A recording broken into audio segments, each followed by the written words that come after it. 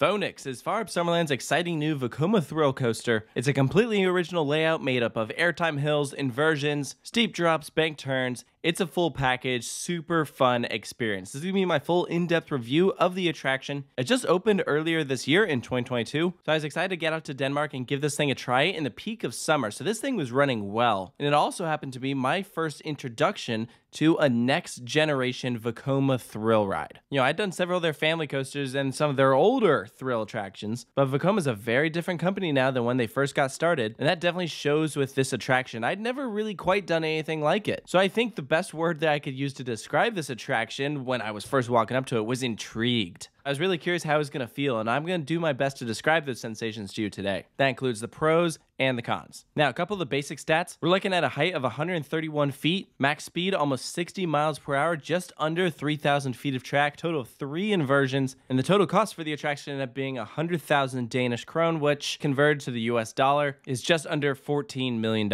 And the official model that they're giving this layout is the Wildcat, so I don't think it's that far-fetched to think that we might be seeing clones of this pop up in different locations around the world. I mean, this attraction was essentially located on flat ground, so they didn't have to worry about terrain or anything. But regardless, I would definitely love to see more of these pop up. So let's walk through this experience. First, when you approach the attraction, I gotta say what Fårup did here is fantastic. This is a very visually impressive attraction. This park is completely surrounded by trees. It might as well be in the woods. And so you don't really see Fønix until you walk up to it. I love the track color they went with. This is a very pretty shade of green. I also love that they have a designated pathway that allows you to walk up right next to the drop. That's all the pathway does. It doesn't lead to any other rides. It's just so you can get that really cool view, which is something that I definitely appreciated. It's a pretty compact queue here as you're entering the ride, and then when you get to the station, it's not super well themed. It's very loose, but the thing that'll stand out to you here at the station is that corkscrew that'll just fly completely over your head. For that reason, the station gets very loud because there's always guests screaming on it whenever the train passes through. And for a rightful reason, this is a pretty cool near miss. Definitely one of the best photo ops for the attraction. So you're board your trains. This might as well be a lap bar restraint. There is a very flexible vest, but it's extremely comfortable, and the vest didn't really bother me at all. I mean, the core of the restraint is there on your lap, so I really like what Vekoma did here. This is the same type of train that you can find on some of their other models, such as Lech Coaster, Abyssus, rides of that nature. You dispatch out of the station,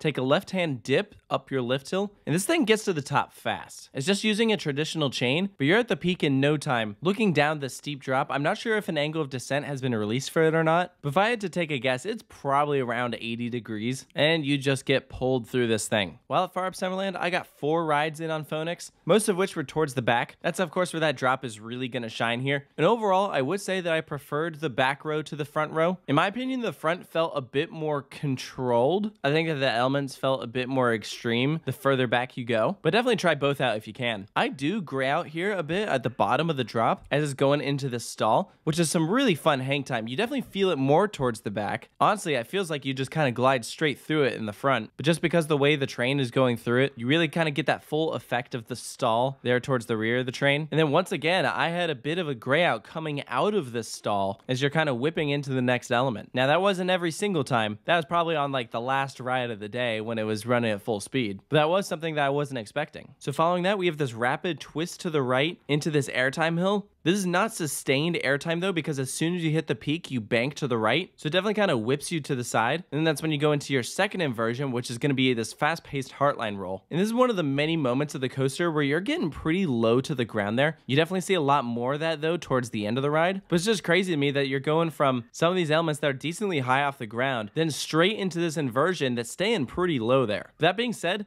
the inversion was not as insane as I think I was expecting. I mean, when you're looking at this POV, it almost looks like it could be like a Mosasaurus roll type inversion. But let me tell you, it does not feel like the Mosasaurus roll, so don't get your hopes up. Following that, you're banking upwards into then a double down. That first top hill is also this twisted moment, and that's something that you'll notice with Fønix. What they've done with this layout is most of the airtime hills aren't your kind of traditional like camelback. Most of them typically end up twisting you in some way, which is definitely a cool sensation. But I think think because it does that, that second down stands out to me more than the first one. That's a really nice pop. You're then gonna twist to the left. This is an awesome moment as it flies over the pathway. And then that's when you're gonna go into your final inversion, which is straight through the station. Epic near miss. Banking low to the ground, 2 more twisted airtime hills. The first one banking you outwards to the right and then twisting you to the side again. And this moment right here very much reminds me of something that we've seen on a lot of RMCs. So following that section, we're now going to go into the final little portion of the ride. We have 2 back-to-back small airtime hills, some of the only normal airtime hills on the roller coaster, which, hey, isn't a bad thing at all. There's a very low to the ground, the way I would describe it, kind of wave turn, but it's so small and short that it doesn't have the full effect of a wave turn, but I wouldn't call it just a normal bank turn, just because of the way that you're angled sideways. And then you twist out and go into one last pop into the brake run. Fønix is a very fast-paced attraction, and it is extremely re-rideable. Part of the reason I say that is because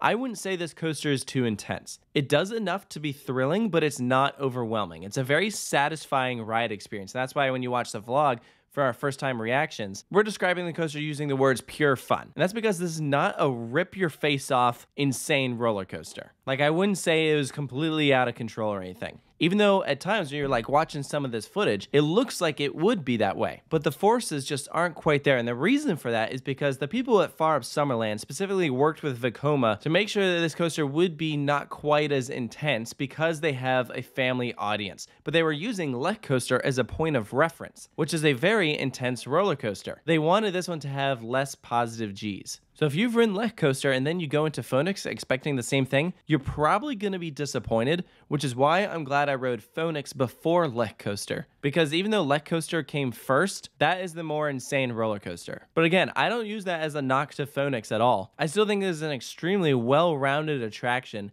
I really did enjoy it. I think you absolutely could make an argument for this being the best roller coaster in Denmark. To me, the only other attraction that really stands a chance is probably Piraten. At that point, it really comes down to whether you like old school Intamin or new gen Vekoma. They just feel different. But overall, I was definitely glad that this was my introduction to new gen Vekoma because it wasn't my favorite of their rides. But it does make me wonder if some of the newer rides that we're going to be seeing from them are going to be more in the style of Fønix or more like Lech Coaster. And at the end of the day, I really think it's going to come down to the specific park that the attraction is going at, what sort of intensity they're looking for. Because that's really going to be the core difference. I mean, the actual elements don't look that different. It's really just how sustained or how sharp those positive and negative G's are going to be. So it'll be definitely something to watch. But for Fønix's final score, I'm going to give it an 8.5 out of 10. I really enjoyed this ride. It absolutely sped up the more we rode it. Because I won't lie, I think that first ride that we did where you see that on-ride reaction, I was a little bit disappointed because it wasn't extreme as I was expecting, but I think that was really just an expectations thing. I don't have a problem that they decided to dial back this attraction a little bit because it's still extremely fun. I think this would be an excellent ride to just marathon over and over and over again. So let me know down in the comments below if you've had the chance to ride Fønix at Fårup Sommerland in Denmark, what you thought of it, if you agree with the points that I made, and of course stay tuned for more coaster reviews here at Coaster Studios. We'll see you next time.